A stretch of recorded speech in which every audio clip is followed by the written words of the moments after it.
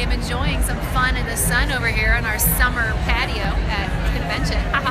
And I wanted to show you the awesome mineral sunscreen that just launched and the Lavaderm After Sun Spray. So first I'm going to start with the sunscreen. So this sunscreen is non-toxic, it's non-nanoparticle, has zinc oxide, it's SPF 10, water resistant up to 80 minutes, and what is amazing, it does not go on white. You know how the zinc oxide usually goes on all like white and weird? Hold on a second.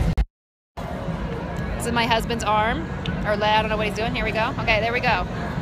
We're trying a little bit of sunscreen. We'll rub it in.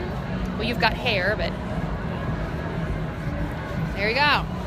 Get it out through your hair. Boom, look at that. Perfect sunscreen. I put some on my arm. Look, right here. I'm gonna rub it. Just a little bit. Okay. It goes on nice and it feels soft. It doesn't feel all like tacky and gross and slimy and greasy. It feels really wonderful. It's awesome. Okay, really getting there in my arm. Thank you. There we go, my arm, and I'm ready for the sun. Woo!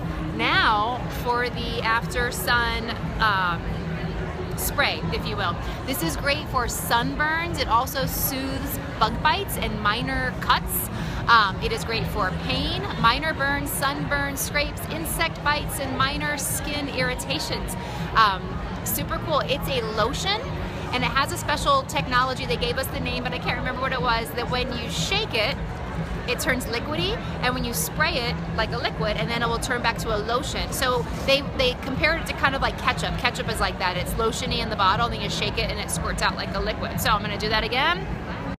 There we go. Oh, now we couldn't have gotten a sunburn because you had the sunscreen on, but let's just pretend. Okay, and it's a soothing after sun spray or bug bites or anything when you need that extra love and attention on your skin. So these two products, I'm so excited. I ordered them. I can't wait to try them out. Tyler will for sure be going to camp with these. And I'm gonna come back in here with the bug repellent in just a few minutes.